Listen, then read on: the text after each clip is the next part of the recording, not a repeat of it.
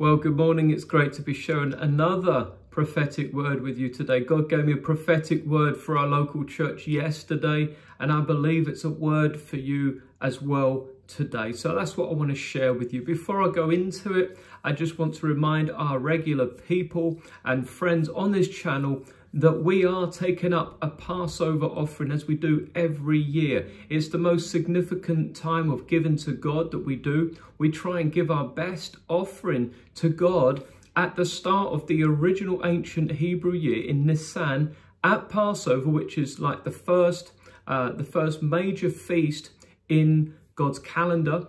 And we give him the best that we can, because we know as we honor God, he honors us. And can I just say that we have seen God move in mighty, miraculous ways as we've done this over the years. Amazing testimonies. Even last year, God did something for us that we never saw coming and that we didn't expect to happen, because we couldn't have seen how it could happen.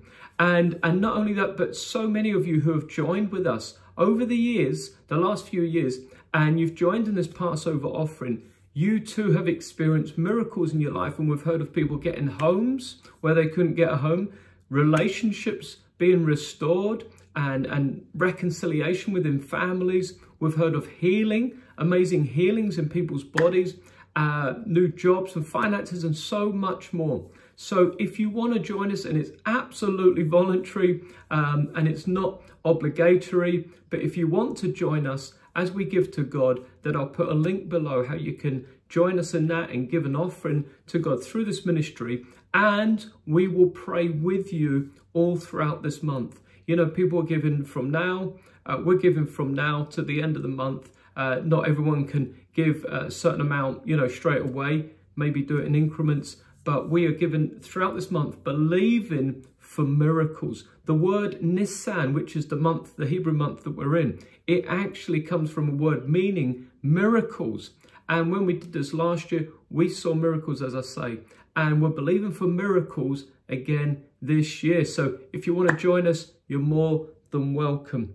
And talking of springtime, which Nisan is in, God is saying two things. One, the winter is passing and the spring is coming. And secondly, God is doing a new thing. Amen.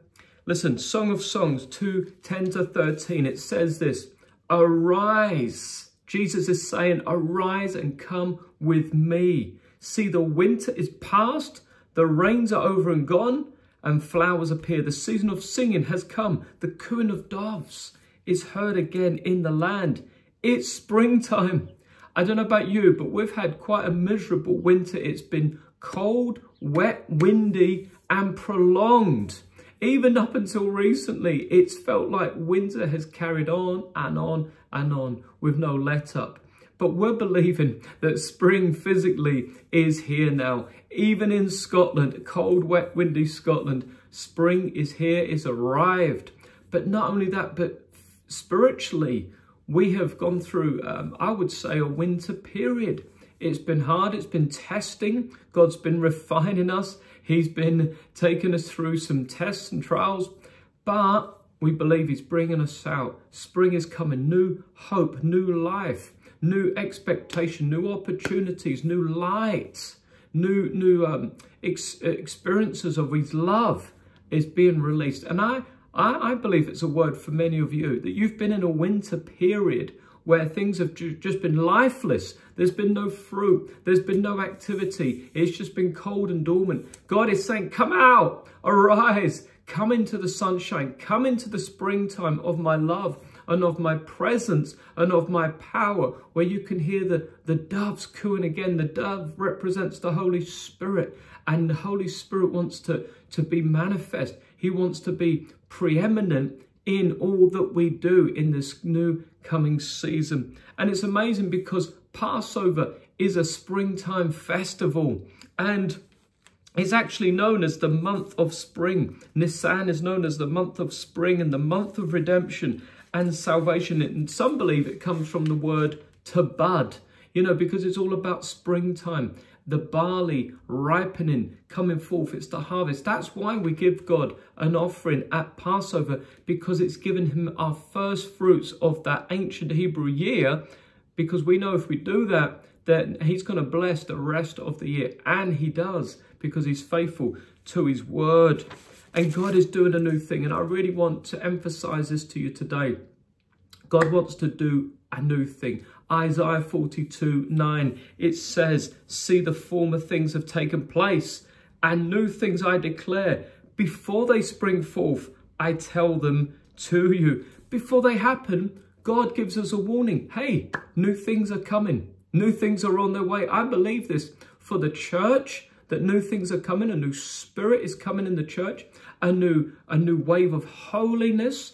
A new wave of revival even, where people are just seeking God. A new wave of prayer. We're seeing it in our own lives and church locally. We saw an unprecedented amount of people coming to the prayer meeting. Usually prayer meetings are the lowest attended meetings of any kind throughout the week. And yet we have an incredible prayer meeting on a Tuesday locally, just near where we are. And we had new people and we had people coming in for the first time, and it was powerful. And I really believe that God is up in that level of prayer. He's doing a new thing in the church, and he's doing a new thing in the world. I believe that we're going to start seeing things we haven't seen before. My brother-in-law was even telling me about a prophecy of new technology that would supersede the internet. It would make the internet look old and obsolete. And it's hard to get your head around when we're used to these kind of ways of technology and doing things in the present. But I believe we're going to start seeing new technology. We're seeing it with AI. We're seeing it with robotics. We're seeing it with all the different advancements, you know, even going into space. And I believe it's going to continue and increase right up until the time that Jesus comes back. So watch for that. But more importantly, God's doing a new thing in you and in me. He's doing a new thing. He's not trying to patch up the old.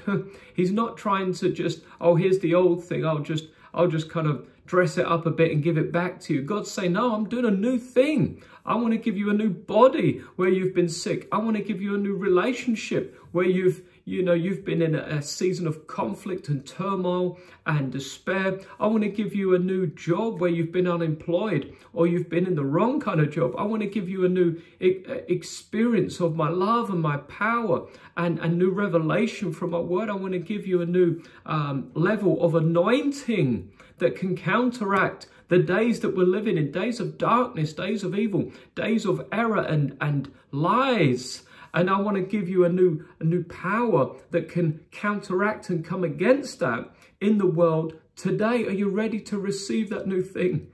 You know, sometimes we just want to take the old thing. We want to go back to what we're used to, what we used to do, what we used to know, and what was easy. But God is saying, no, let go of the old. The former things have happened. They've taken place. Now, look at the new thing that I'm doing. It's coming, guys. I prophesied earlier this year, right at the beginning of the year, that God would open doors, and he has been opening doors, so many doors. And it's up to us to go through it. And again, God is saying to us prophetically, I'm doing a new thing. I believe even as we come into the latter half of this year, we're going to see God do a new thing. But the question is, are we going to be ready for it? And are we going to go through it? Are we going to embrace it and say, yes, Lord, use me. I'm available. I take on this new thing. I receive it and I choose to walk in it. And I pray today that you will do that you will take hold of what God's doing. I believe that God wants us to walk in a new authority, in a new power, in a new level of consecration and holiness, so that we can have a new level of his glory. Amen. That's what we need in the earth today, a new level of his glory that just goes out across the earth, that shows the world that God is alive and he's on the throne and he is the King of all kings. Amen. Amen. Get ready, guys. Get ready for that new thing. Prepare yourself. Even today, I'm wearing some new clothes. I'm writing from a new notebook. And obviously, it's a new setting. I'm normally in the car. I hope you like the new setting. You know, it's just a little bit easier in the home. But God is saying, get ready for for the new thing. Bless you guys. Thanks for being a part of this channel. And again, if you're joining with the Passover offering, I'll put a link below. Thank you for all the support that comes in from those who do support us. Just to say that if you give through YouTube, YouTube takes quite a big chunk of the money that you give. So I just want you to know that some of your money, a big part of it, is going to big tech, so to speak. So if you want to give to this ministry in a different way, we use PayPal and bank transfer and Stripe, and more of it will help us build the kingdom, because that's what we're doing. There's a lot of evangelism that's about to take place that we're involved in. We're involved in a local church and seeing people get saved and baptized, and it's amazing right now. And we're doing so much more. So thank you for standing with us and partnering us in all that we're doing. Bless you. I hope this video has blessed you, and I'll speak to you soon.